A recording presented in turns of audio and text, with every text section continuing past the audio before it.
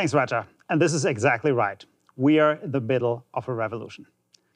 So when we started this revolution, the systems that made up cloud data centers look pretty much like the systems in a classic enterprise data center. But that has changed. We're starting to see these two architectures diverge. And the reason for this is that in a classic data center, everything is owned by one party. In the cloud, the workload and the system are owned by different ones, the tenant and the cloud service provider. So here's an example of a typical server in a classic enterprise data center. The physical infrastructure, the hypervisor, and the application are all owned by one entity. In this case, it's a bank. All the software runs on the CPU. But for servers that are built for cloud infrastructure, where a different architecture has emerged. They have a dedicated processor that runs the infrastructure functions in the cloud. And we call this new category of processor an IPU, or Infrastructure Processing Unit. The cloud service provider software runs on this IPU, and the revenue-generating guest software runs on the CPU. So, for example, a bank's financial app running on the CPU would now be cleanly separated from the cloud service provider's infrastructure software running on the IPU. If you want to think about an analogy, this is a little bit like hotels versus single-family homes. In my home, I want it to be easy to move around from the living room to the kitchen to the dinner table. In a hotel, it's very different. The guest rooms and the dining hall and the kitchen are cleanly separated. The areas where the hotel staff works is different from the area where the hotel guests are. You need to get a badge if you want to move from one to the other in some cases. And essentially, this is the same trend that we're seeing in cloud infrastructure today. Now, this IPU-based architecture has several major advantages. First, the strong separation of infrastructure functions and tenant workloads allows tenants to take full control of the CPU. Second, the cloud operator can offload infrastructure tasks to the IPU. This helps maximize the utilization of the CPU, and for public clouds, also helps maximize revenue.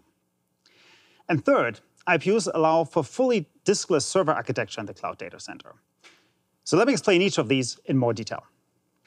So in servers with an IPU, infrastructure and tenant workloads are cleanly separated, with the tenant workload running on the CPU and the infrastructure software running on the IPU.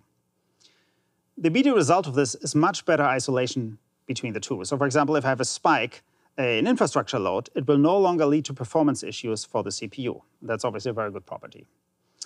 But more importantly, it now allows the tenant to take full control of the CPU. So for example, a tenant can bring their own hypervisor and run it on the CPU, but at the same time, the IPU can still confine that hypervisor to a virtual network segment or specific storage volumes. That allows for much, much more flexible architecture. The second advantage of the IPU is about infrastructure function offload. So modern applications today are often structured as microservices that incur substantial communication overhead. In some cases, the majority of all CPU cycles are actually spent on the infrastructure overhead, and the IPU can help reduce this, as you can see in this slide here. With an IPU, the cloud operator can offload these infrastructure tasks to the IPU. And thanks to the IPU's accelerators, they can process these very, very efficiently. This not only optimizes performance, but if you're a cloud operator, you can now take 100% of the CPU cycles off that CPU and rent them out for guests, which helps to maximize your revenue for the overall system. The third advantage of the IPU is that it can enable a migration to a fully diskless server architecture. This is a big architectural change. And let me explain why this is a great thing. So traditionally, in a cloud data center, you will have disk attached to every single server. As tenant demand for disk space is hard to predict, you have to over-provision each of these servers, basically attach more disks than you really need, and you end up with a lot of stranded capacity, so capacity that can't be utilized in a good way. With an IPU, you can move to an entirely diskless model. As all storage is on a standard storage service, and when a customer starts a workload on the server, the CSP basically creates a virtual volume on the storage service. Via the management network, the CSP tells the IPU to create a new NVMe SSD based on that virtual volume. And as this virtual NVMe SSD shows up on the PCI Express bus just like a regular SSD, this will work with most operating systems and hypervisors out of the box, and we can now boot from that SSD. Now, you may wonder, what does it do for performance? I mean, all this network traffic that is coming from these disks.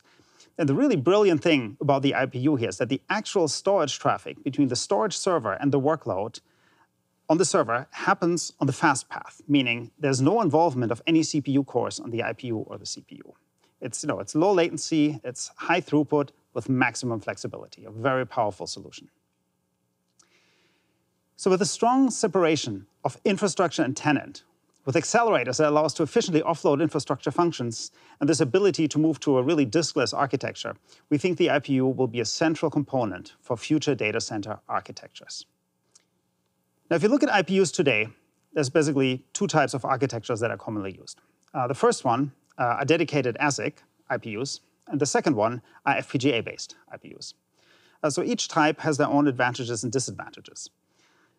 FPGA-based IPUs give you the ability to implement new protocols quickly. You can react to changing requirements or new protocols, or you can, for example, implement your proprietary protocols that are not publicly known on these FPGAs. On the other hand, a dedicated ASIC IPU maximizes performance and efficiency. And both of these are actually different from classic smart NICs, right, which lack the capability of executing the infrastructure control plane. Because there's no one-size-fits-all for the different types of infrastructure acceleration, Intel will continue to invest in both types of IPUs as well as smart NICs. We're deeply engaged with the world's leading cloud providers, including Microsoft, Baidu, JD.com, and VMware. And we are already the volume leader in the IPU market with our Xeon-D, FPGA, and Ethernet components. I'm thrilled to announce the arrival of two exciting new FPGA-based products in our IPU portfolio targeted for the cloud and comms market. And that's Oak Springs Canyon and Arrow Creek. Let's start with Oak Springs Canyon. Oak Springs Canyon is an FPGA-based IPU that uses Intel's Agilex FPGA together with a Xeon-D system on a chip. Agilex is the industry's leading FPGA in power, efficiency, and performance, working in concert with Xeon-based servers to provide the performance necessary to offload 2 times 100 gig workloads and a rich software ecosystem optimized around x86. Oak Springs Canyon leverages the Intel Open FPGA stack, a scalable source-accessible software and hardware infrastructure stack. Oak Springs Canyon is aligned with the needs for the next wave CSP deployments at 100 gig. Oak Springs Canyon also features a hardened crypto block that allows you to secure all infrastructure traffic, storage, and networking at line rate performance. And today, that's an important thing.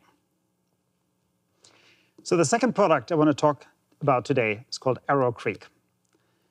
Arrow Creek is an acceleration development platform based on the Agilex FPGA and the E810 100 gig Ethernet controller. It builds upon the success of Intel's PAC N3000, which is deployed today at some of the top comm service providers worldwide. Arrow Creek will help telco providers to offer flexible accelerated workloads like Juniper Contrails, OVS, and SRv6. With these two FPGA-based additions to our portfolio, Intel covers the needs of both cloud and communications service providers. What I'm actually most excited about today is that we're announcing Intel's first dedicated ASIC-based IPU, codenamed Mount Evans. Co-developed with a large CSP, Mount Evans is the foundation of a family of forthcoming ASIC IPUs. So Naru, you're one of the key architects of the amazing team that built this technology. Tell us more about it. Thank you, Guido. As Guido just mentioned, Intel is helping to lead this industry transformation by building leadership IPUs based on our FPGA and ASIC assets.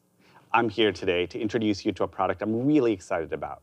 That product, codenamed Mount Evans, is our first 200 gig ASIC IPU, or infrastructure processing unit. We have architected and developed Mount Evans hand in hand with a top cloud provider. This has provided tremendous insights into deployment requirements for networks at scale. Intel has been working closely with other cloud providers through our FPGA-based solutions, and our learnings with those products have influenced many of the Mount Evans architecture and design trade-offs. Mount Evans has been designed for performance at scale under real-world workloads. Finally, in order to be hyperscale ready, we designed in security and isolation from the ground up throughout the chip. On the technology front, Mount Evans is loaded with innovation. To start with, the focal point of the product is what we believe to be a best-in-class packet processing engine that supports a large number of existing use cases like vSwitch offload, firewalls, and virtual routing, as well as providing significant headroom for future use cases. Another technology created by extending Intel's proven high-performance Optane NVMe controller enables Mount Evans to emulate NVMe devices. A third technology innovation I'm excited about is a next-generation reliable transport protocol. We have co-innovated on this technology with our CSP partner to solve the long-tail latency problem on lossy networks. Lastly, a fourth enabling technology that can be used across a variety of use cases is our advanced crypto and compression accelerators, leveraging our high-performance quick assist technology. Finally, at Intel, we really want to make IPUs a compelling technology across segments beyond cloud. And this, first and foremost, means enabling software developers to do what they do best. We start with innovative, performant hardware designed for flexibility and ease of programmability. We add to this the expertise that came in through our Barefoot acquisition, driving the use of the P4 language in the industry as a standard framework for programming network data planes onto IPUs. We'll extend well-known SDKs like DPDK and SPDK to take advantage of IPU capabilities for data and storage processing. Here, I'm showing a high-level block diagram of Mount Evans. As you can see, Mount Evans is organized as a networking subsystem on the left and a compute subsystem on the right. I won't go through every block in the short time we have today, but I did want to highlight a few areas. Mount Evans supports 200 gigabits per second of throughput, connecting up to 4 Xeon hosts together. We recognize that cloud performance needs will drive many applications like storage, messaging, and high-performance computing to migrate to RDMA-based protocols. Mount Evans supports this with implementations of both Rocky V2 and the new reliable transport technology I mentioned earlier. Our Optane-derived NVMe engine exposes high-performance NVMe devices to the host processors, enabling infrastructure providers to use the IPU to implement their storage protocol of choice, whether it's hardware-accelerated NVMe over fabrics or a custom software backend on the compute system.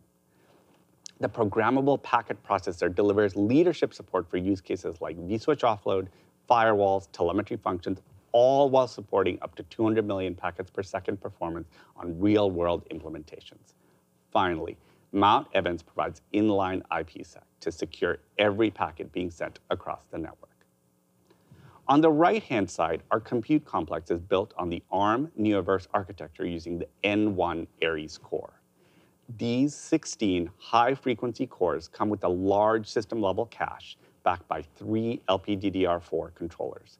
The compute complex is tightly coupled with the network subsystem, allowing the network subsystem accelerators to use the system-level cache as a last-level cache, providing high-bandwidth, low-latency connections between the two, and enabling a flexible combination of hardware and software packet processing.